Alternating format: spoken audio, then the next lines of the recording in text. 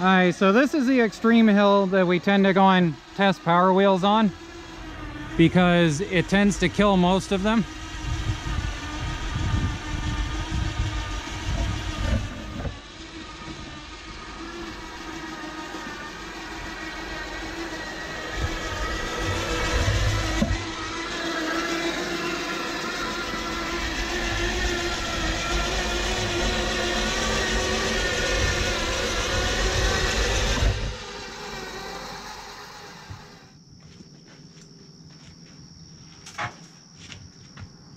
So let me crack open my Jamaican ginger ale here and let's talk about an idea.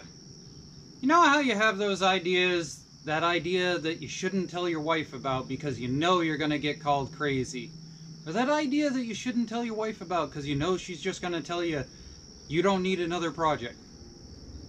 Well, this is one of those ideas. So I end up with this a lot. I end up with these MTDs that people rip the engines out. I know because I do it quite often. The F&R transaxles in them, like this one, are very common. They're all over the place. And the reason being is because the belt drive system that's in these is just horrible to work on. So, back a few years ago, I made a H2 Hummer power wheel into a beast of a power wheel. I put a mobility scooter rear end into it, and at 12 volts, it was nice. At 24 volts, it was a monster. But that got too small, and my kids outgrew it. So this year, we changed out that mobility scooter rear end into a Gator power wheel, which is a little bit bigger. The kids fit on it better. And yet again, it's a monster. It's got a lot of torque. I love it. Could not say anything bad about it. But that got me thinking.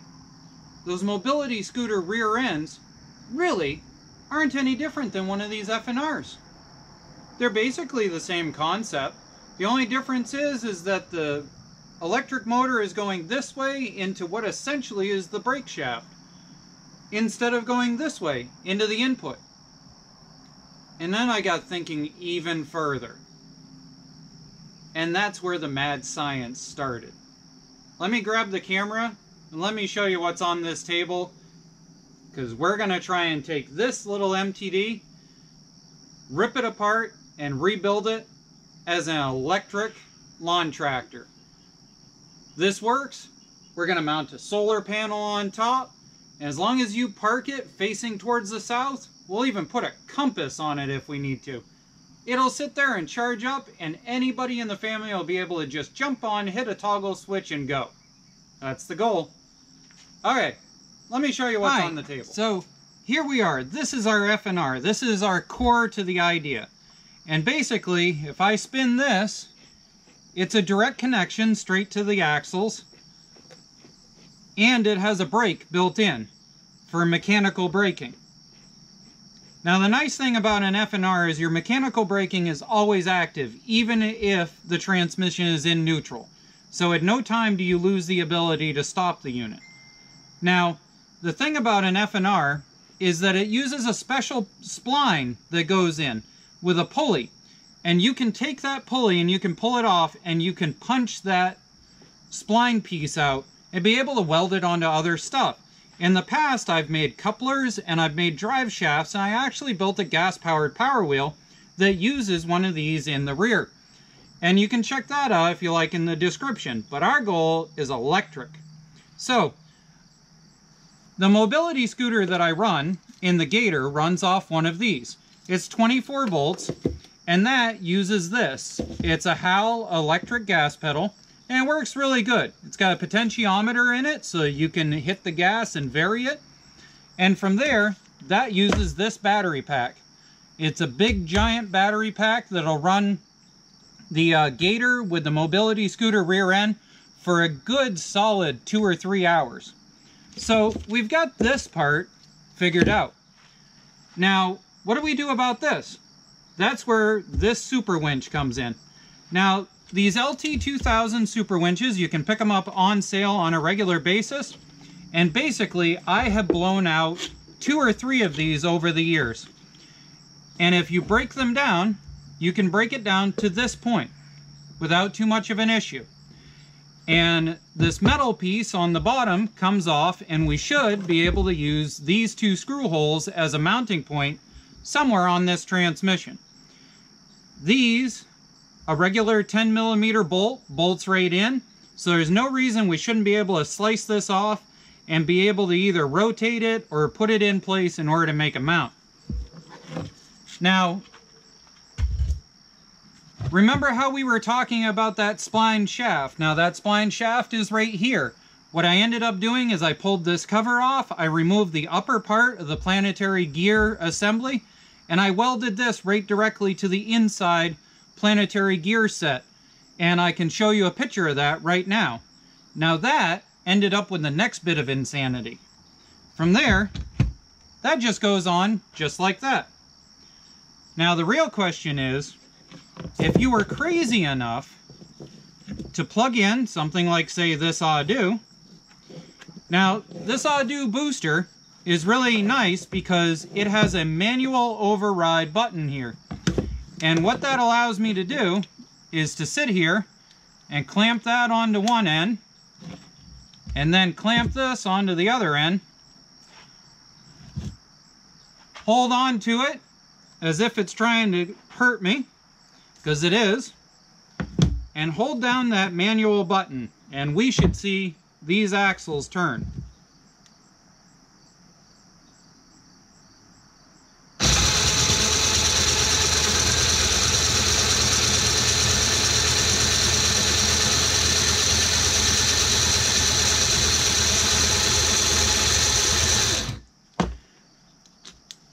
Now, as you can see, that was with this. This is 12 volts. So if we up the game to 24, we should definitely be able to get this thing hopping along pretty good. That's what we're going to try to do. Okay. So we managed to get the whole top piece off of the back here. So this is where the seat would be. This is where your battery usually would be. And this is the pulley that we were talking about earlier. Now, we're going to take out everything that is unnecessary. We're going to take out this lever here. We're going to take out this assembly here that we don't need in the way anymore. We're going to take out this pulley, and we're going to take out this pulley. We're going to drop out this bar here that we don't need, and we're going to remove anything that has to do with the wiring harness, because we're going to rewire the entire thing. Now, the one thing that we're going to leave in this whole assembly is this bar right here. This bar here is your manual brake lever that comes back in order to go and give you brakes. So if I press down on the brakes, we should see it work.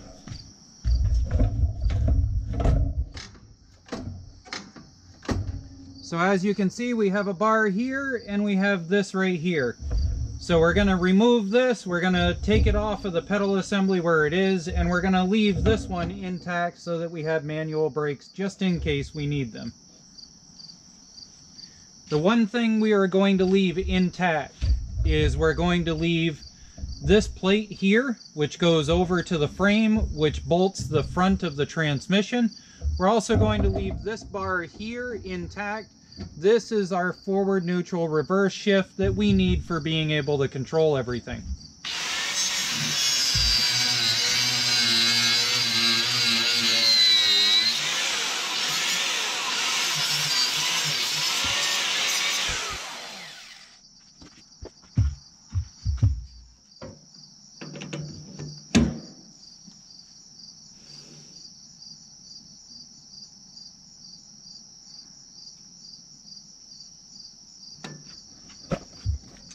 So I wanted to take note of this. I ended up putting this spring here in, which goes to the brake lever, which is right down in here, because this stock spring, once I removed all the assembly here, only goes that direction, and the brake lever was not returning back to its neutral location. So I had to put in this universal throttle spring.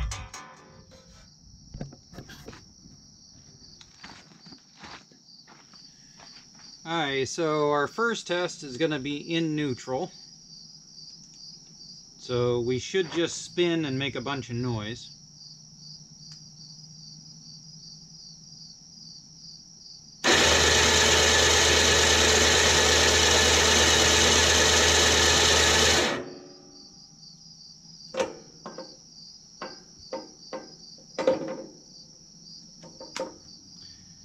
And for our second test, we're going to put it in gear. I'm not sure which is going to be reverse and forward, so we'll just go with that one. And let's see what it does.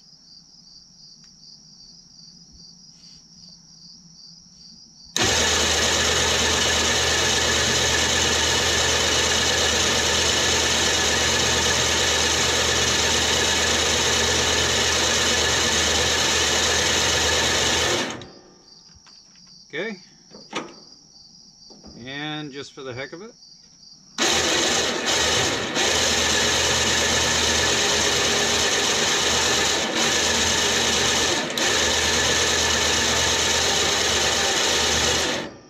So there we go, that's our 12-volt test. Now we gotta get the rest of the wiring done. Alright, so at this point, we've got the HAL throttle hooked up. We've got a toggle switch in place to be able to turn everything on and off. So right now it should be off. And then we've got the toggle in order to turn it on. Everything's wired up. And this is literally basically the same exact setup that is wired into all of the power wheels around here. You've got your HAL controller wired into this. This is wired to these off of the super winch manual control itself. You've got your wiring going to your batteries here. You got a 30 amp fuse here. And essentially that's basically it. Now we're using the manual brake, so we don't have to worry about the brake and we can save electricity there. So at this point, if we push this down, now that we've got the toggle switch on, we should hear the motor kick over. And full throttle it. That's a little intense. Alright, so let's put it into gear. Now, we may have to swap the polarity here because I don't know which direction is which. So let's try forward. That's forward, hopefully. And let's try it.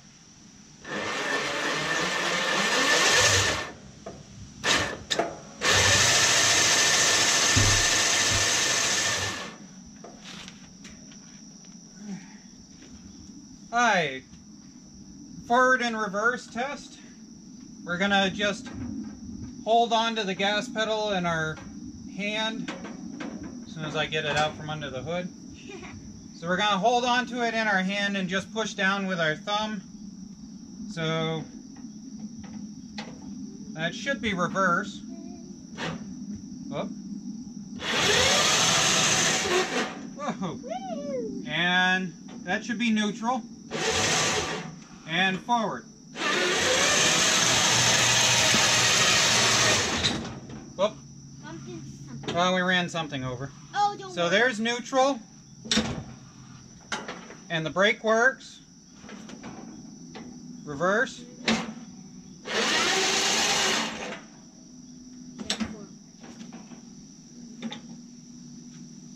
And brake.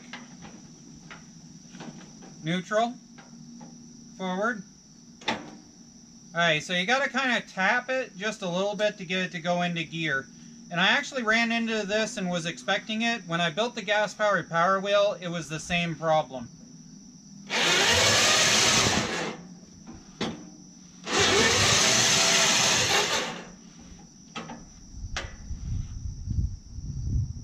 Alright, well, let's turn on some floodlights and see what it does. Do you mean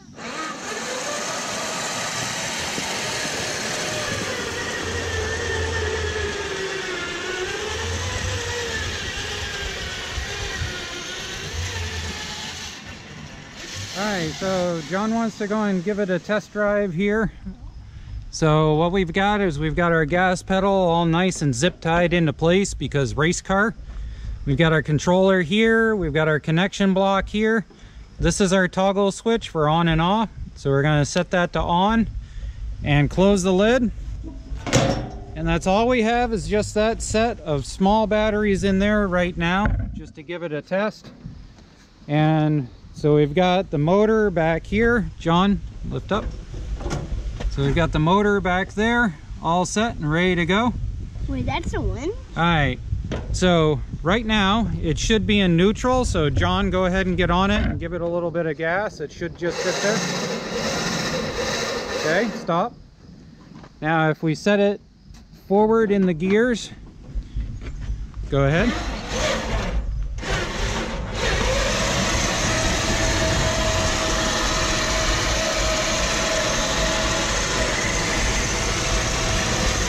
Okay, John, stop. Put it in reverse and back up towards my truck.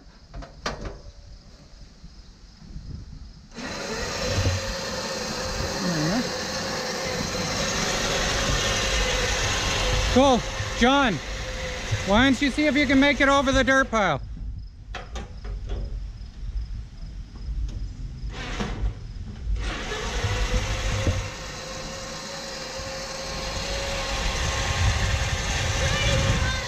Yep, go over the dirt pile.